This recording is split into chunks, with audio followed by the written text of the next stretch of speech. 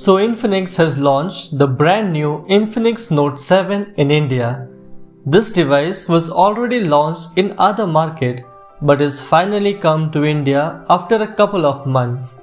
Well, in this video, I will be showing you everything there is to know about this device. So the Infinix Note 7 has a massive 6.95-inch HD Plus IPS LCD display with 20.5:9 aspect ratio. It is powered by the MediaTek Helio G70, which is an octa-core processor based on 12nm architecture. It has a Mali G52 GPU.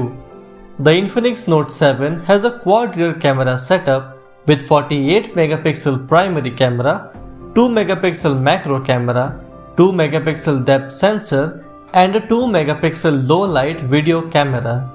It has a 16MP selfie camera at the front in the pinhole cutout. It runs Infinix's very own custom XOS 6.1 based on Android 10.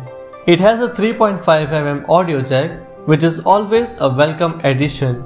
It has a dedicated microSD card slot as well. This device has a 5000 mAh battery with support for 18W fast charging. It is available in 3 colors, that is Aether Black, Bolivia Blue and Forest Green. And finally, here is the price of this device. It is available in just a single variant. The 464GB model is priced at 11,499 rupees. The first sale will be on 22nd September at 12 noon and it will be exclusively available on Flipkart. So that is it for today. Here is everything you need to know about the recently launched Infinix Note 7. If you stuck around till the end, I really hope that you can subscribe as well. Thank you so much for watching and I will see you tomorrow.